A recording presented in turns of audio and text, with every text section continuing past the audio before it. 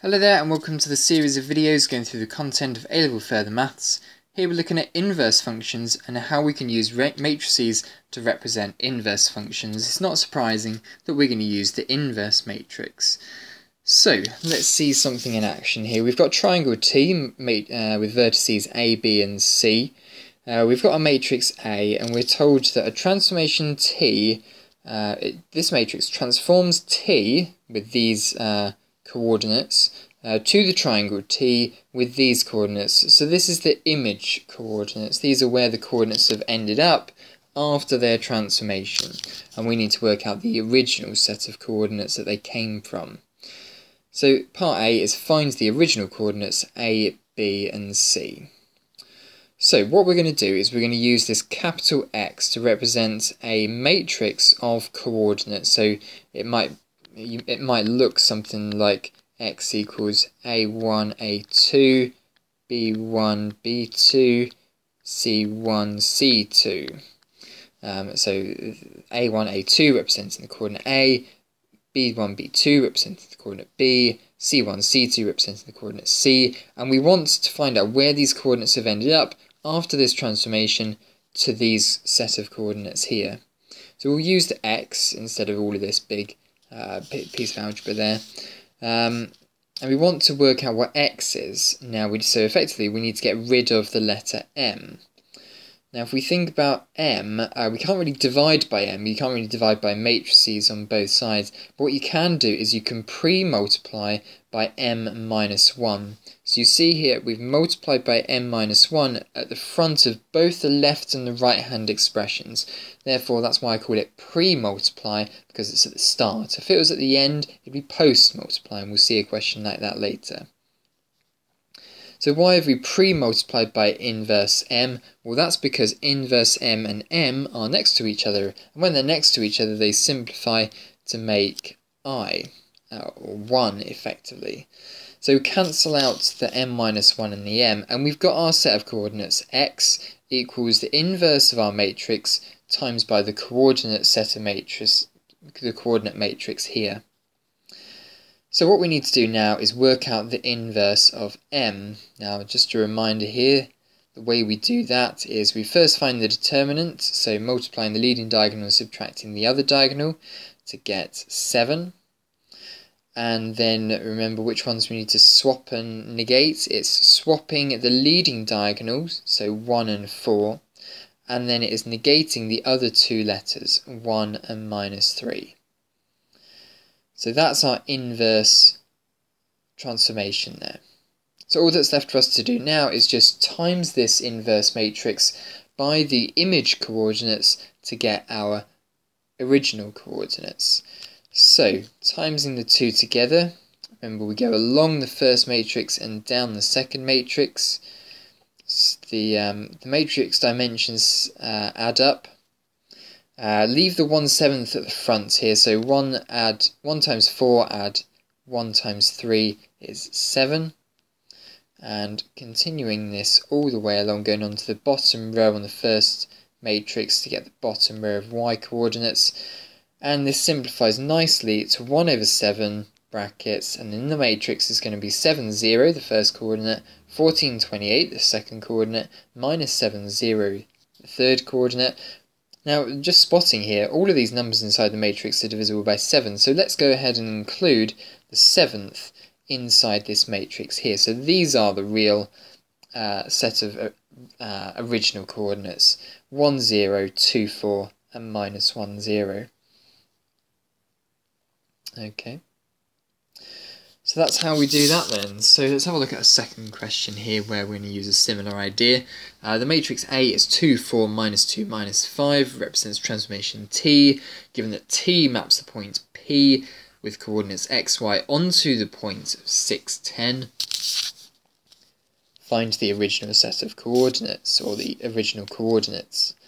So what we have here is the matrix A, which was 2, 4, minus 2, minus 5, has times by a coordinate P, we call this, because it's been given a letter P in the question, to the coordinate 6, 10. So the way that we're going to work out the coordinate x, y is by pre-multiplying by inverse A matrix. So you can use your calculator for these types of questions as well here, and you'll get 2.5, 2, -1 and -1 for the inverse matrix. So then pre-multiply that by the coordinates, and you get 35 minus 16. So the coordinate 35 minus 16 under this matrix here will transform to 6, 10. Okay, the second question here is the matrix B represents transformation U, given that transformation T followed by transformation U is equivalent to a reflection in the line y equals x. Find matrix B. Okay, well so far we know the matrix representing A, or representing the transformation U. We don't know the transformation U, we know the transformation T, so we need to work out that, and we could probably work out the matrix that represents a reflection in y equals x, so we'll probably do that first. Working out the matrix that represents a reflection in the line y equals x, so it's this line here, do the old flipperoo, and then the red coordinate goes in first, the blue coordinate goes in second, and this new set of coordinates here is the same as our transformation matrix over the line y equals x. So now we know two of the matrices and we need to work out the third, so we can use inverse matrices for that. What we know so far is that we've got matrix A, we've not got matrix B. Why have we multiplied it in this order? Well, remember that when we're applying matrix transformations, we have to multiply the matrices in the reverse order. So that's why it's looking like a B, then an A. And we know that when we perform the one matrix followed by the other, it's the same as a reflection in the line y equals x. So that's why the matrix for y equals x is on the other side. Now we're looking to work out B, and we know A, so the only way we're going to get rid of A is by post-multiplying on both sides by the inverse A matrix, so that these then cancel out on the left-hand side to leave just B on its own, and we can work out the right-hand side afterwards. So, just a reminder, the inverse for the matrix A was 2.52 minus 1 minus 1. So let's times out these matrices together, and we get minus 1, 2.5, 2. Okay, so that there is the matrix that we apply after the matrix A, and when we do it in that order, we get the same as a reflection in the y equals x line. Brilliant then, so inverse transformations, the way we apply an inverse transformation is with an inverse matrix. Your turn to have a go at this question here then, pause the video and try this one out.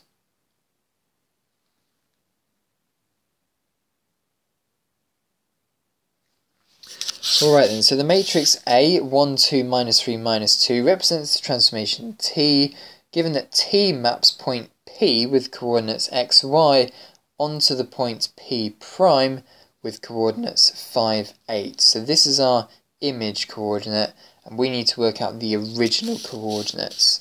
So in this question here, we've got matrix A times by x, y is equal to 5, 8. 5, 8 is the image, we need to work out the original set of coordinates. So in this case here, x, y is going to equal the inverse of this matrix times by 5, 8. Now what is the inverse of this matrix here? Well, we can swap over the minus 2 and the 1, negate the 2, negate the minus 3, so it's now plus 3, and the determinants for this matrix would be minus 2 minus minus 6, so that's going to be 4, so that's going to be a quarter. So let's times out these two matrices here, so we're going to get minus 2 times 5, that's minus 10, take away 16, so that's going to be minus 26, and then plus 3 times 5 is 15, add 8, and that's going to give you 15 add 8 is 23. Okay, so this is going to give you minus 26 over 4 and 23 over 4. Okay.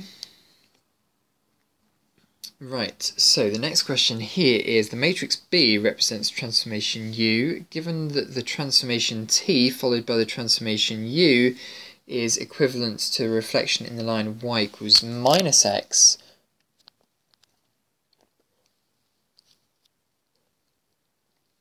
find B. Okay, so the first thing we need to do here is work out what this reflection in the x-axis is going to be here. Now it's going to be a reflection along this line here, that's the y equals minus x line.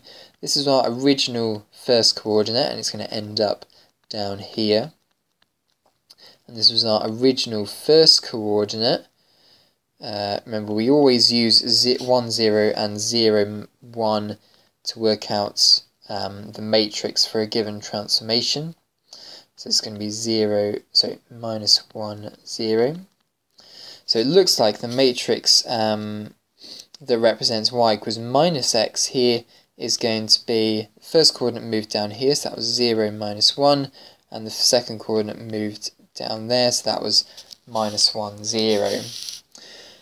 So now what's happened is we have got matrix A, which is 1, 2, minus 3, minus 2, times by B. Where does B go? Does B go at the front or does B go at the end? So it's matrix transformation T followed by transformation U. So B is going to go at the front. And the reason for that is that we want to do this transformation matrix first and this transformation matrix second. And once we've done both of those, it's the same as a reflection in the line of y equals minus x, and we know what that is. So the next thing for us to do is just now post-multiply by the inverse matrix on A. Now, what's going to happen on the right-hand side here is I need this matrix on the left and this inverse matrix on the right. Reason being is that I'm going to times by the inverse matrix on the right on the left-hand side, so I need to do the same on the right-hand side. So in this case here, minus 2, minus 1, and it's going to be minus 2, 3. And I remember rightly that the determinant here was a quarter. So we'll put a quarter at the front there, so a quarter here. Times out the values and we're going to get minus 3. We're going to get 1. We're going to get 2, 2. And we're going to get 2, 2. Okay, so that's the answer there. That's the matrix B. We could also incorporate the quarters, so it would be minus 3 quarters, 1 quarter, 2 quarters or a half, and 2 quarters again or a half again. So that's our answer there. So this is the matrix B that we were asked to find. Alright then, thanks very much for you watching this video. Make sure you have lots of practice on exercise 7F, and then make sure you have a go at the mixed exercise as well. It's always a good idea to practice all of these different techniques we've used in this series of video in the mixed exercise so that you know what technique you need to use and when you need to use it, and get practice at doing that. Right, thanks very much for watching.